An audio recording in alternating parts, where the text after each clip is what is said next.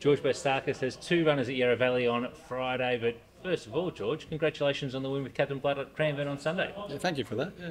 Massive run, came from last and at a big price. Did you have any of it? No, we didn't have anything on it, but we were happy with him. So yeah. Where to next? Probably maybe stall Easter Friday. So thinking about that. Very good. Off to Yarra Valley on Friday, you've got Rakajed in race number 6.